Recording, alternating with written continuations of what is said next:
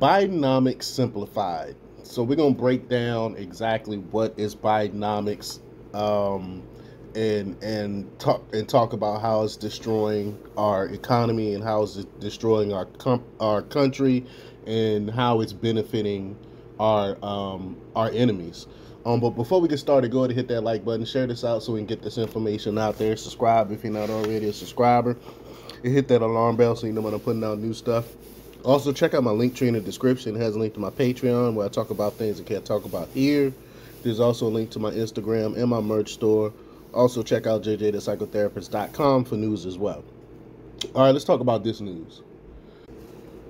President Biden is attempting to elucidate the concept of Bidenomics. I'll offer a brief summary to assist in understanding Bidenomics for those inquiring about it. All right, so Bidenomics in essence involves borrowing significant sums from China to finance initiatives like the Green New Deal, ultimately benefiting China and its supporters, both domestic and international. A key aspect of this plan is reducing domestic oil and gas production to drive up prices. And that's why we see gas going back up again.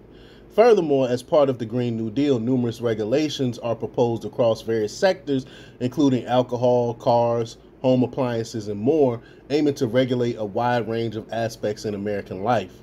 Simultaneously, while trillions are spent and prices rise, a few programs are designed to provide marginal benefits to the American populace, with the majority of the funds going elsewhere.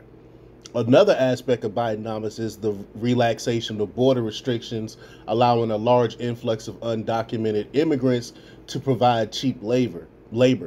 Additionally, there's a focus on stigmatizing white Americans, potentially leading to their unemployment.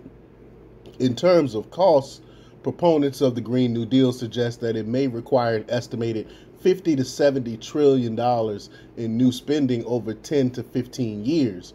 China stands to gain from this through both the expansion of its green products and interest on debt used for the transition.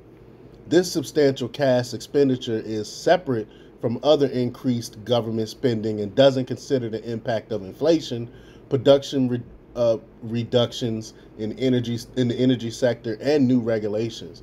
This could lead to trillions more of Americans' disposable income being directed towards these programs. Anticipate a rise in American unemployment as work visas are granted to many of the undocumented immigrants.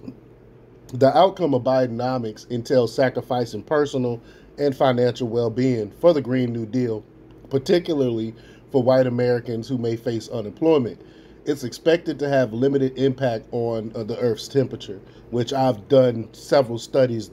I went over several studies to show that. The energy sector, which has driven U.S. growth and prosperity, will face a substantial challenge. As Bidenomics wages a war on fossil fuel energy. Furthermore, is likely to result in massive inflation due to the ongoing spending. Perhaps more concerning than the inflation itself are the significant price increases it will trigger, coupled with new regulations that will drive prices even higher. While new products may be introduced, they could be significantly costlier with minimal environmental or practical benefit for Americans. There may be some savings on specific drug purchases, but overall, Bidenomics represent the largest wealth transfer in world history from the American people to figures like Biden, China, and their associates. Now, in summary, Bidenomics essentially involves personal and financial sacrifices by Americans as trillions are spent enriching select entities while simultaneously subjecting the nation to extensive regulations and potentially damaging its way of life. Moreover, it's unlikely to have a substantial impact on the Earth's climate, as indicated by reference studies that I've went over before.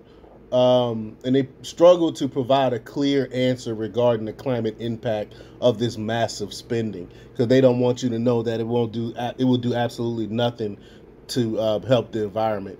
But let me know what you think. Leave your comments down below. Like, share, subscribe, and check out jjthepsychotherapist.com for the latest in news. Until next time, peace.